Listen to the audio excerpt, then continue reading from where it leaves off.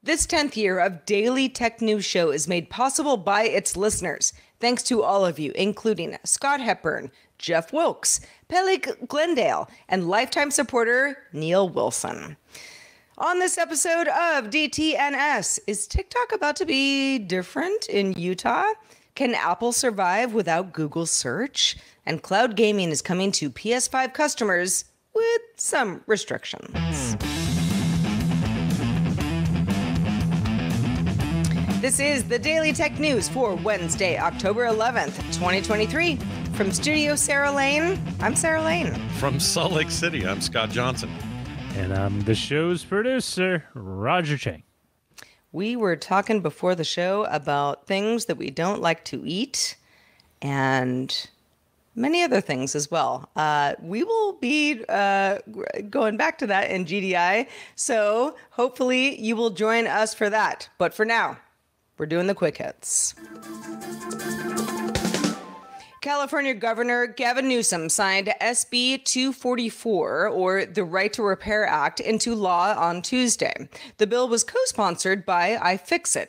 This makes it much easier for owners of devices to repair themselves or have more choices at independent repair shops. It's comparable to similar efforts in New York, Colorado, and Minnesota, but the California version says manufacturers must make available appropriate tools, parts, software, and documentation for 7 years after production for any device priced above $100. It's 3 years for anything that's cheaper than that. The law is in effect on electronics made and sold after July 1st, 2021. Game consoles and alarm systems are exempt. The EU's Commissioner for the Internal Market, Thierry Breton, sent a letter to X, formerly known as Twitter, saying X faces, quote, very precise obligations regarding content moderation, unquote, and that the company's handling of the conflict in Israel has raised doubts about its compliance with Europe's Digital Services Act. The DSA became enforceable for large platforms back in August. X has 24 hours to respond. An investigation has not yet been launched.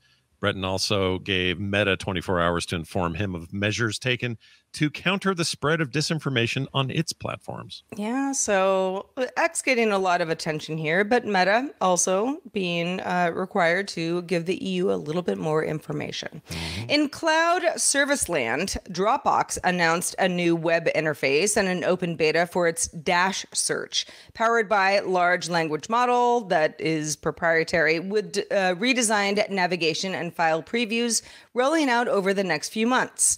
Dropbox AI can now also answer questions about anything in your account as a user. The company also announced Dropbox Studio for video editing, commenting, and publishing tools into one central location. Now, in cloud service land, other news, Box, not to be confused with Dropbox, announced a new pricing system for its AI tools powered by OpenAI. Box users will get 20 credits per month for AI-related events, asking a question, generating content. We've seen this model before. After those credits are used, users can still borrow from their company's account, if they have one, which will have a pool of 2,000 credits, and then companies will have the opportunity to buy more if necessary. Oh, I hate the credit system. More on that at a different date. Microsoft announced that when its Microsoft 365 Copilot Assistant launched for businesses on November 1st, when it does anyway, it will be available in OneNote. It's only available in Word, Excel, and PowerPoint currently. Yeah, well, hey, look at Copilot getting into OneNote. Sure. Samsung reported Wednesday that its third quarter profit dropped by 78% to 2.4 trillion won. Sounds like a big dip, but that was actually less than expected, indicating at least some recovery from a severe chip downturn is happening. Samsung's third quarter profit was also well above its Q1 profit of 640 billion won, the lowest since 2009. Got a lot of headlines for that. Q2 was up a bit, 670 billion won, so hey, we might be on an upswing after all. All right, Scott, the Register reports a somewhat staggering number from Bernstein analysts. If you're not familiar, they analyze things like how Google might pay Apple every year for having top search engine placement, which it does. It makes up, according to Bernstein, 14 to 16% of Apple's annual profits. Now, Apple is historically known for, having quite a bit of money that it's sitting on. This is sort of interesting. Estimated at $3 billion in 2017, potentially climbing to $15 billion in 2021, and maybe as high as $18 to $20 billion today. Major concern about this arrangement, if you're on the side of wanting Apple to get as much money as possible, for example, is Google's ongoing FTC antitrust case. What happens if Google gets prevented from paying Apple the money that it's been paying Apple to retain what some people consider overly dominant search? Bernstein opines that in that scenario, Apple could maybe just, collect payments from multiple search providers to make up at least some of the loss from Google, or launch its own search engine. We talked recently on the show about that rumor that's been floating around. Seems like Apple is at least working on it internally, if not going to launch its own search engine. But Scott, where do you stand on this at this point? I mean, the idea that Apple is getting that much money from Google and it could all go away is not insignificant to Apple. No, I'm actually surprised how much it is. The whole thing was a bit of a surprise to me when I saw this article. I couldn't believe they were paying that much for essentially what is a small menu item that says, hey, which search engine do you want to use? Or which one is default, I suppose. And that's why they get the big money. But they've got all these other, others listed there. And it makes me think, well, if Apple is in the mood for their own search engine, there's one solution. How they would make up that revenue that just comes from Google, which honestly, it feels like a mob payment or something. It's so weird to me. But they'll lose out on that cash right away. How could they make that up? Well, if they have their own search engine, that means they'd have their own ad revenue within that engine and all the other benefits that come from running a hopefully successful search engine. The other thing they could do is partner with somebody else and, I don't know, make that arrangement work. And I don't know if that's Microsoft with Bing, or that's DuckDuckGo, or that's some other third party I can't think of that they would rather have in there. It cannot be denied, though, that Google's search engine is still and probably will always be the biggest boy on the block. So maybe it's worth them paying that kind of money to Apple to keep that fresh on top of people's devices for as long as they can. Depending on Apple, go ahead. Yeah, I mean, depending on the FTC stuff, Google may not be able to do that. Right. So I feel like that's kind of where the conversation gets interesting. It's like, if Apple's really working on its own search engine, which is probably, this is a very poor comparison, but Google Maps, Apple Maps. Well, Apple Maps kind of sucked in the early days, and by many accounts, it's pretty great now. Apple has gotten a lot of data from it. Apple does compete with Google on a lot of things. Mm-hmm. So is there a scenario where Apple can say, you know what? Okay, we're going to do our own thing. Bye, Google. Or Google, you're going to only be one of several options that we push towards users as far as searching for the things that they want. I don't think that's a bad thing either. And I'm not a Google hater at all. I use Google like 100 million times a day. But I think that this could potentially be a real shakeup where Apple has to say, if the Bernstein numbers are right, getting upwards of $20 billion from Google annually goes away, or is cut off at the knees in some respects, that changes things. Yeah, it's a lot of money. I mean, like we say, Apple's not short on money, so it isn't like this would put them in the toilet or anything. But you would think they'd have a strategy to make up for it on the other end with ads or whatever. For those that are like, well, this seems unprecedented. Not really. I mean, Apple took the dominant Maps app, Google Maps, and deprecated it and basically said, hey, it's still on here, but we're going to be doing it as well. Rocky launch, didn't go great at first.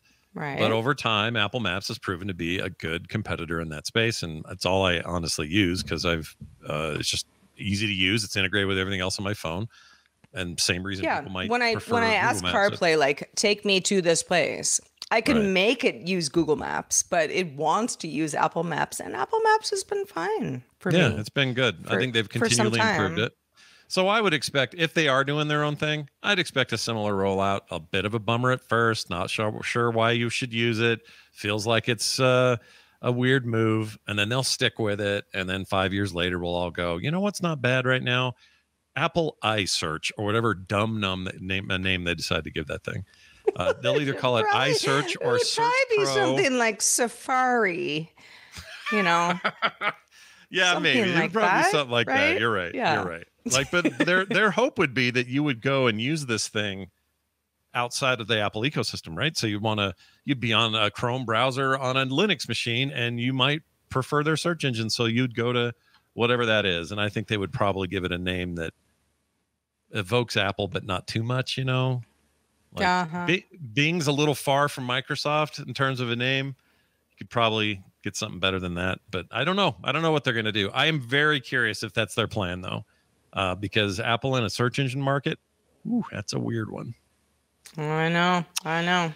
Let's move on to Sony. Sony announced in a blog post on Wednesday that it will officially let its premium customers play select, that's an important word here, cloud-streamed PS5 games on PS5s in Japan, Europe, and North America, and this will all start later this month. This applies to PlayStation Plus premium users. This is the top tier of the premium tier of their current Plus subscription. The top tier of Sony's PlayStation Plus offerings are okay, and there already is some streaming happening there, but it's with retro games, some PS3 titles, PS2, PS1 titles, even some PSP games are in there. But that's all they've had so far. So here are the rollout dates where you'll get to play some of these quote-unquote select AAA games. Japan, October 17th. In Europe, you'll get it on October 23rd. And in North America, we get it the day before Halloween, October 30th. Ooh, spooky season. For those who wonder what select means when it comes to Sony's supposed hundreds of PS5 games available for streaming at some point, this would likely include what's in the PlayStation Plus game catalog, right? Such as Resident Evil 4, Genshin Impact, Fortnite, game trial titles like Hogwarts Legacy, The Witcher 3 Wild Hunt rather. Sony didn't specify, and so there's some talk in the gaming community of like, what does this include? But Sony did say 4K, 1440p, 1080p, and even 720p were all resolution options for games that will be included. The company also said PS5 game streaming will only work on PS5s at launch, and The Verge points out, well, the way that was worded might indicate a way to stream PS5 games to other devices at some point in the future. All right, Scott, what say you?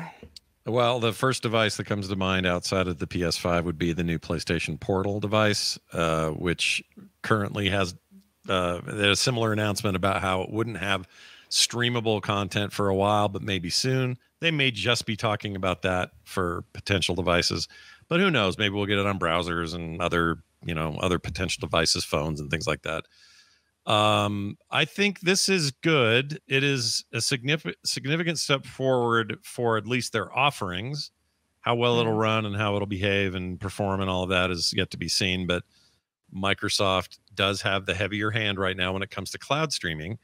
And the way they've done it is they've said, well, if you have Game Pass Ultimate, which is their higher tier, that means you can get a ton of games on ton of games on Xbox, a ton of games on PC, and if you want to play those same games over the cloud, they're all playable in the cloud. They are 1-to-1. So if there's a game on Game Pass, it is also xCloud streamable. Sony's approach is a little bit different, and they haven't really had an answer up to this point to sort of compete with this. So this is kind of what that will be. But the difference here is they're saying, well, we don't know which games they'll be. One would assume some of these games will be their monthly offerings that they give out on PlayStation Plus, even at the lower tier.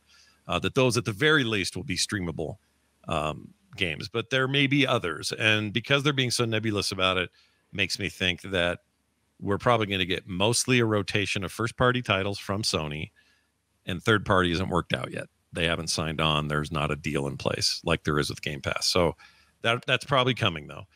Overall, though, I think this is significant for Sony. It's significant for its players and its player base.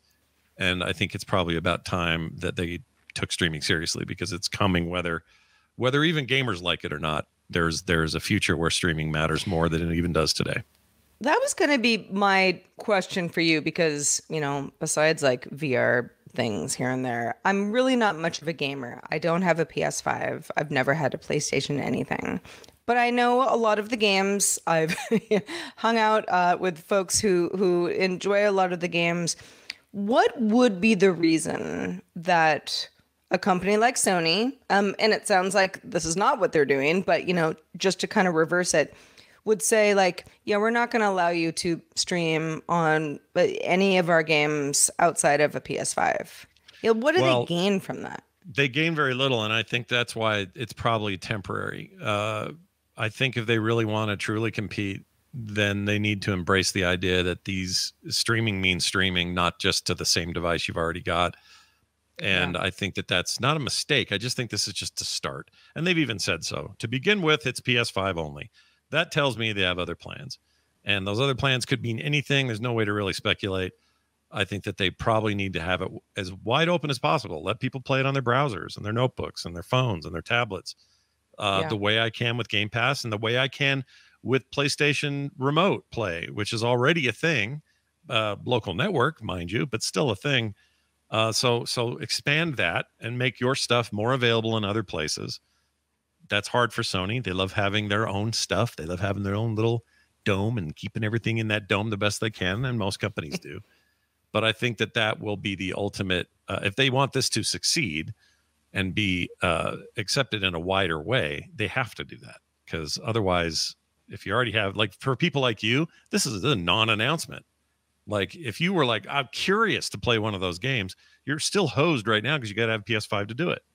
Well, right. if they said, hey, Sarah, you can play on your phone and test it and see what you think, you might go, oh, that might be worth a 7-day trial. Why not? Yeah. Give it a try. Sure. Yeah.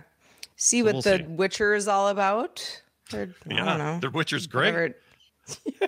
One of the greatest games ever made. You would love it. Wait, maybe. I probably would. The more I'm like, I'm not a gamer, the more I'm like, maybe I should be a gamer. I think maybe I should be. Well, listen, you might have feedback about anything that Scott and I have talked about thus far on the show, or anything that gets brought up on DTNS in general.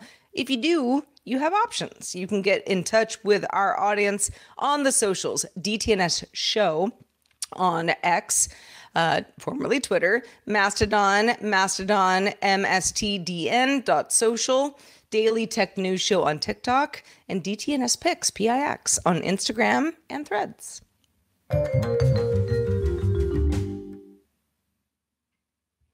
All right, Scott, it couldn't be more perfect for news to just plump down into our laps because it is Utah-based, because you live in Utah. Utah's Division of Consumer Protection filed a lawsuit against TikTok, alleging that the app is knowingly harmful to children because of its, quote, addictive nature, end quote.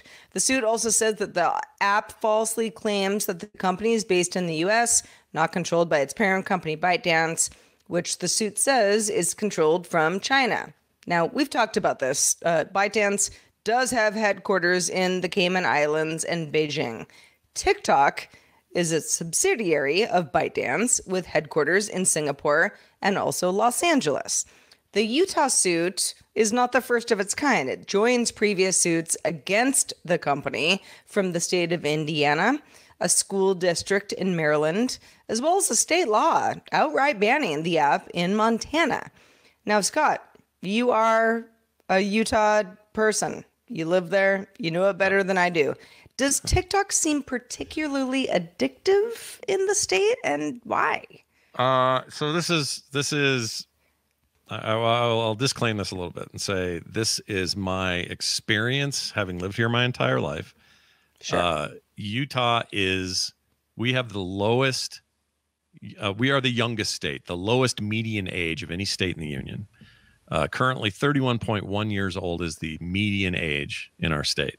You may say, well, that sounds kind of average. Well, the next closest is DC at 34.1. It goes up from there. At the bottom of this list, Maine is 44.8 years old is the median age. Now, the reason that skews young here isn't because everyone's a 30-year-old utopian human being that just stays at 30 their whole lives. We have a ton of kids, like a ton of kids. And there's all a million reasons we can go into why it's more prominent to have more children here. But we have a ton of children in this state. And having raised 3 myself, I can tell you that whenever something is big with the kids, whether that's Snapchat in its day, in its heyday, or Facebook and book in its early days, or go all the way back to whatever you want, whatever big, comic books in the 50s, video games in the 90s, whatever thing was like exploding, and it seemed like might be quote unquote dangerous for our kids, aka addicting.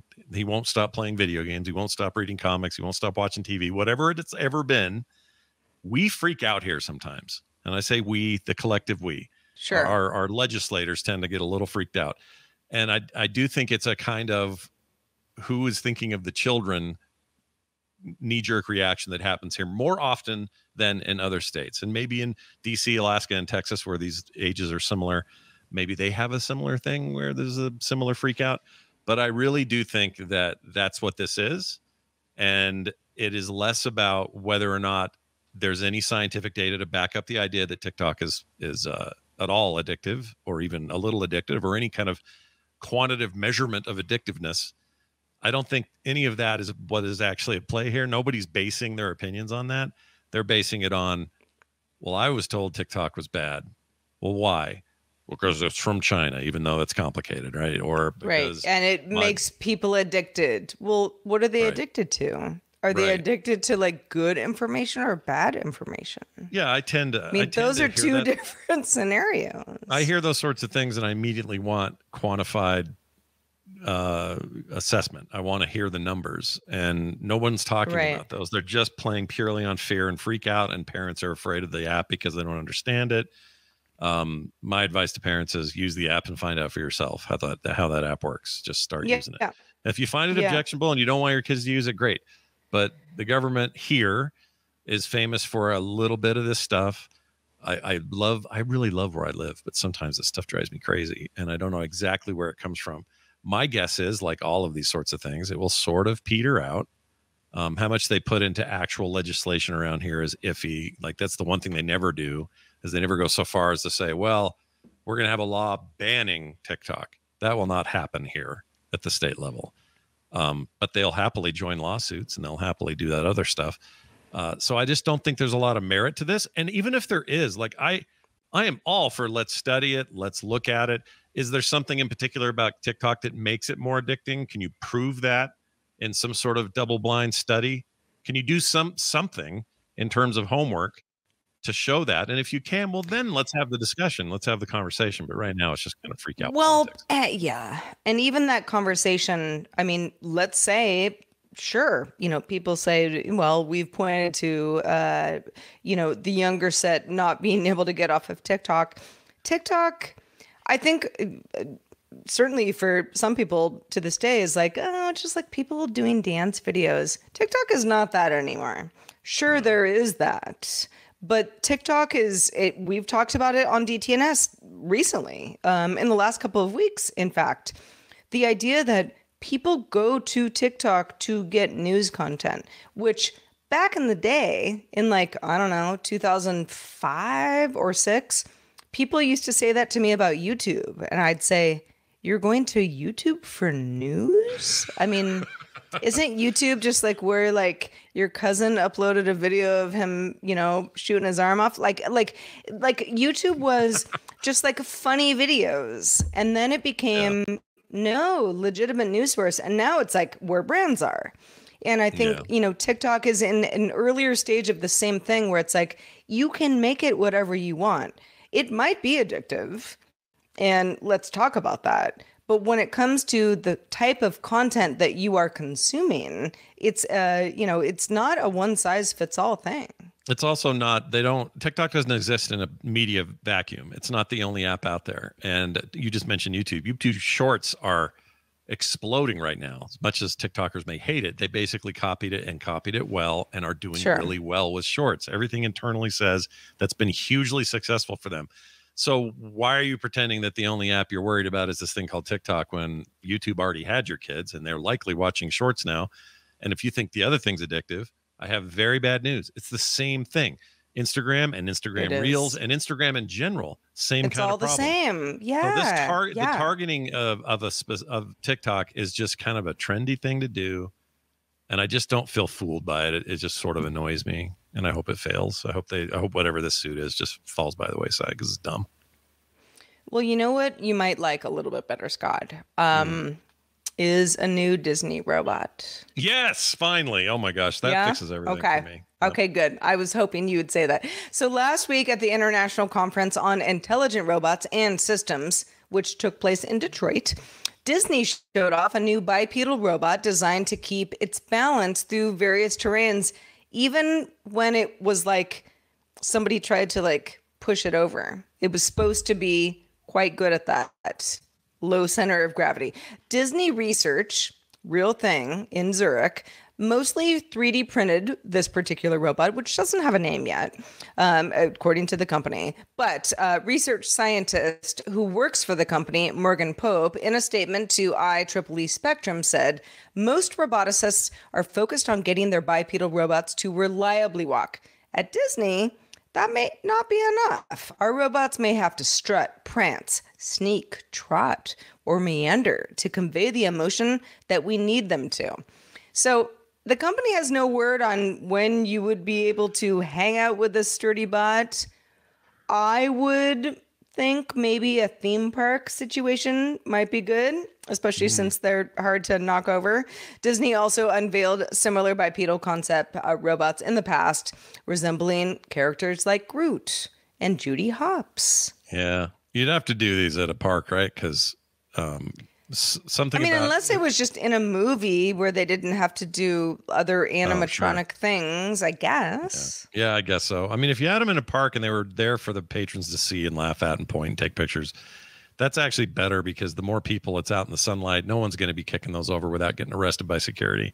Yeah, so right. If it were me, that's where I would demo this stuff. There's strength in numbers there. If you do it at night or in a place that's more secluded or a parking lot, as people come in or whatever, you're just asking for some kid to come boot it in the face and knock it over. So, yeah, I mean, I think the idea is not like, hey, let's go to, Disney World and kick the robots and see what happens. It's more of like the robots, if they were there, and again, speculative, maybe in the crowds and little kids and, just a bunch of stuff that the robot can't necessarily predict beforehand, it's kind of going to be okay. Yep. Rather than what we hear about delivery robots on college campuses where you knock it over and that's the end of that. Those poor robots. I always feel bad. I know.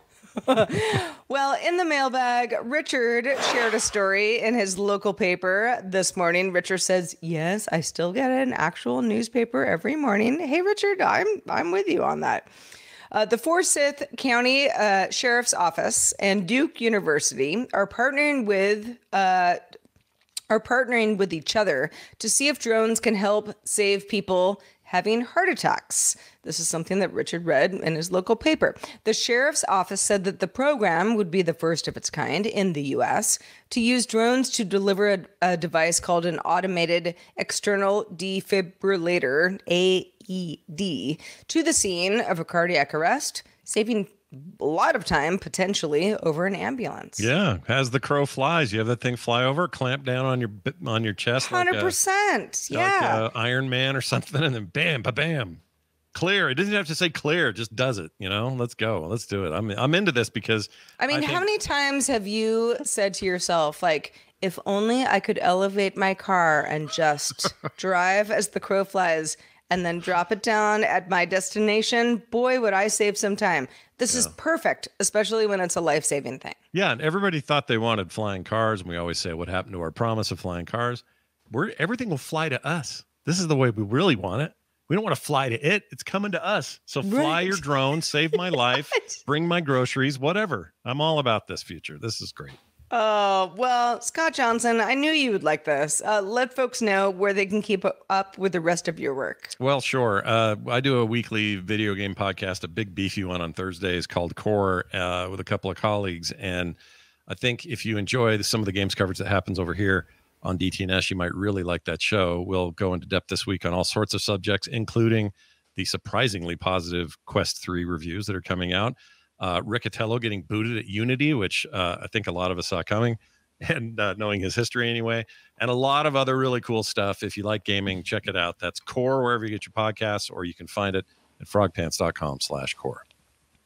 Good stuff. We are going to be talking in Good Day Internet after we wrap up here a little bit more about AI-powered upscaling tools that can improve the quality of the gifts you love most, but probably more importantly, video footage that could use some upscaling. The pros and cons of both. But just a reminder, you can catch our show live Monday through Friday, 4 p.m. Eastern, 2000 UTC. Find out more at dailytechnewsshow.com/live. We are going to be back tomorrow with Justin Robert Young joining us. Talk to you then.